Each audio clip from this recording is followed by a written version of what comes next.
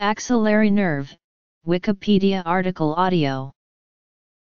The axillary nerve or the circumflex nerve is a nerve of the human body, that originates from the brachial plexus at the level of the axilla and carries nerve fibers from C5 and C6.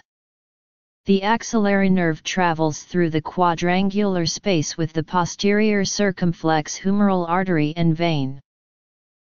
The nerve lies at first behind the axillary artery, and in front of the subscapularis, and passes downward to the lower border of that muscle.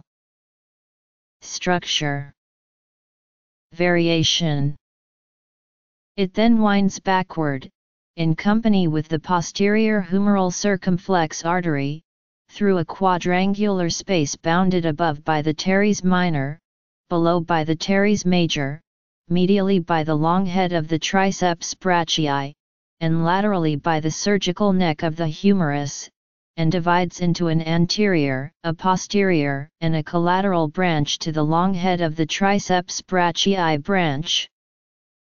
Traditionally, the axillary nerve is thought to only supply the deltoid and teres minor.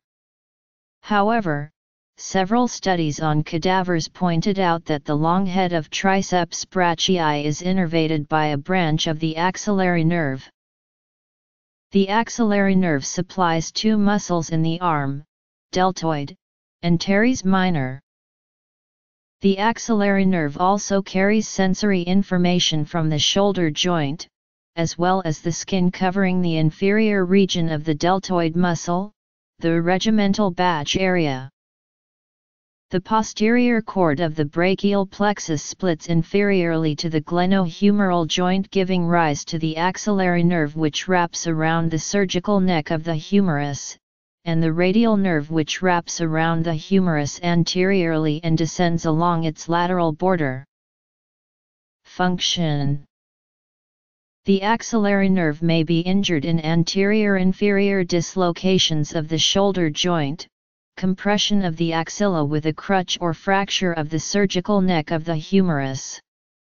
An example of injury to the axillary nerve includes axillary nerve palsy.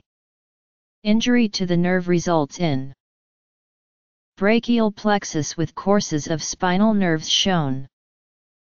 Clinical significance. Suprascapular and axillary nerves of right side, seen from behind. Cutaneous nerves of right upper extremity. Diagram of segmental distribution of the cutaneous nerves of the right upper extremity. Axillary nerve. Axillary nerve. Axillary nerve. Axillary nerve. This article incorporates text in the public domain from page 934 of the 20th edition of Gray's Anatomy. The anterior branch winds around the surgical neck of the humerus, beneath the deltoid muscle, with the posterior humeral circumflex vessels. It continues as far as the anterior border of the deltoid to provide motor innervation.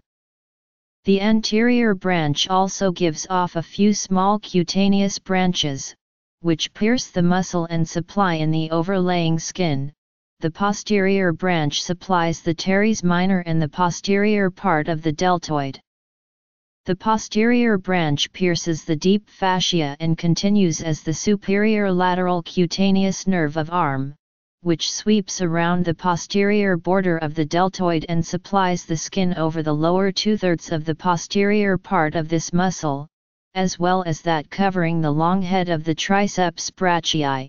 The motor branch of the long head of the triceps brachii arises, on average, a distance of 6 mm from the terminal division of the posterior cord termination, the trunk of the axillary nerve gives off an articular filament which enters the shoulder joint below the subscapularis. Paralysis of the teres minor muscle and deltoid muscle, resulting in loss of abduction of arm, weak flexion, extension, and rotation of shoulder.